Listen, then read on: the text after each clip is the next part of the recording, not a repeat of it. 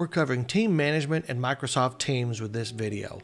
Whether you're a manager or an M365 architect or anywhere in between, this video is going to help you understand the different ways you can manage your team's membership in Microsoft Teams. I see people doing things in different ways, and I see them making a lot of mistakes, so I'm going to cover the things you don't want to do in this video. So don't miss a second of this. Let's get into it. So option one, if you're a global admin or you've got other admin roles that let you access this site, you can manage your teams by going under Teams and Groups and selecting Active Teams and Groups. Going to the team you'd like to update and going to the Membership tab. And from here we can click on like the members, and let's add someone to the membership group. Add test user and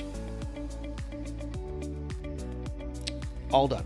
So this will add someone to the members group in this case. Between the three options, owners, members, and visitors, there's different permissions that are granted depending on how you add somebody. Stay until the end when I cover what each of these roles can do on your team.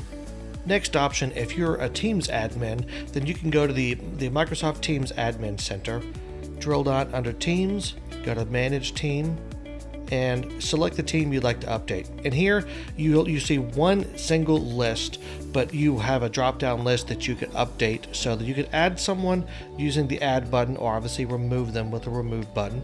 And then once you've added them, you can change their role, maybe from member to owner, or maybe back down to member, just to suit your needs.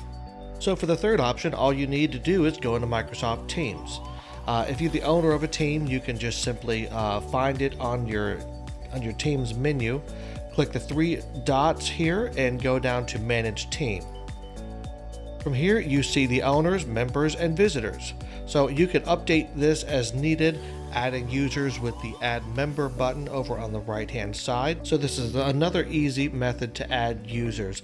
And if you're already going in to manage your team and add more content or new tabs perhaps, this is probably the best place for you to manage your membership because it's all on the same application.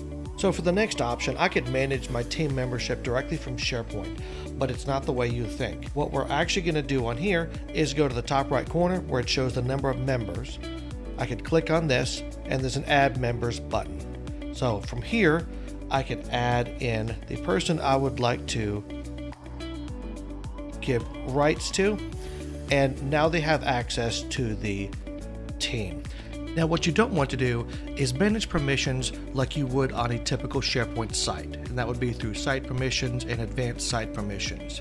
If you're going to be updating the SharePoint groups themselves, which is affecting the SharePoint site security, but it's not affecting the team security, you're going to run into issues. So I would advise you that for Teams connected sites, you stay out of this part of the SharePoint site and manage permissions just with the team options itself, which correlates to the M365 group that is connected to that team. If you stick to the methods that I've shown earlier in this video, you'll have a lot less issues. So you're going to be adding people to your team now.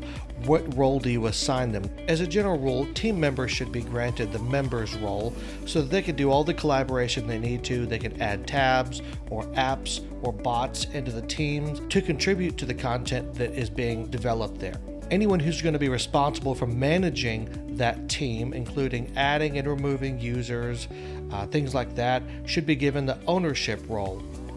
And everyone else should be guests. People outside the department are probably going to be good candidates for guests, which have more limited access. But for the full breakdown of everything that each role can do, there's a handy chart that Microsoft provides. Thanks for watching. Subscribe to the channel for more content like this.